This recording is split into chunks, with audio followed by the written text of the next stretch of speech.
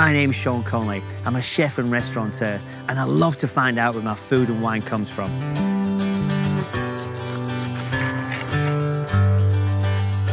I'm here at Stoneleigh Vineyards to meet Jamie the winemaker.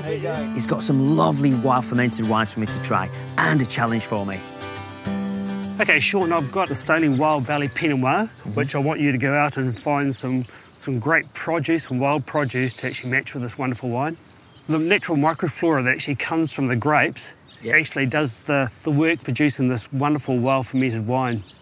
Feeling something kind of earthy and textural. I just can't wait, James, to go out there and find something special for this.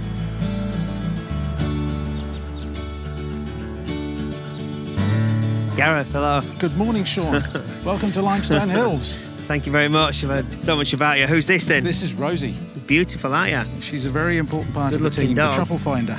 I've been sent down by Stoneleigh Wines, the winemaker Jamie. We've got a Wild Valley. It's a wild fermented wine to find the wild produce of New Zealand. We'll see what we can do for you. We've got Bianchetto white truffles, so shall we go and have a look? Let's go. Well, you don't often find white truffles outside of Italy. I'm really excited to be able to try some today. So, Gareth, how long have you been hunting truffles in this area? Well, we've been here nearly 18 years. We're here because of the limestone, and the limestone in the soil is something that truffles need. It's also very good for grapes too. It helps to develop the real complexity of flavours that you get with truffles. Where is it, Rosie? Where is it, miss? Where is it, Rosie? Good girl. Where is it, miss? Rosie, seek. Where is it, Rosie? Where is it, Rosie? Rosie, seek. Rosie, come. Where is it, miss? Under there. Good girl, good girl. Wow. Look at that. Not a bad truffle, eh? She's done a great job. Good on you, Rosie. Wow, really getting some kind of aromas of garlic off this, some parmesan as well. I can smell it's got a really earthiness to it, which I'm enjoying. The complexity in it. Yeah, it's really rich and complex. I can really see where I'm going to be able to use this truffle. Let's go and cook. So here we are on the Limestone Hills. You can see here, it's just an amazing view, just so delightful. And I'm going to make some damper with some cheese fondue and white truffles today.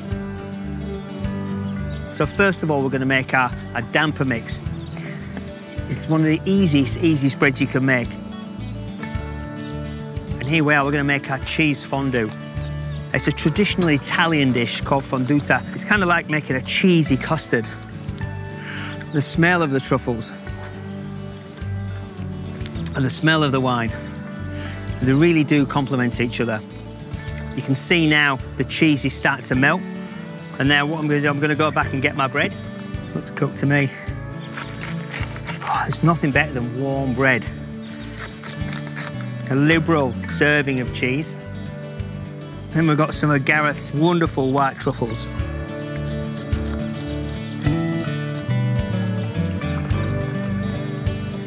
Here you go, Fantastic. Gareth. Have a glass Cheers, of wine. thank you, sir.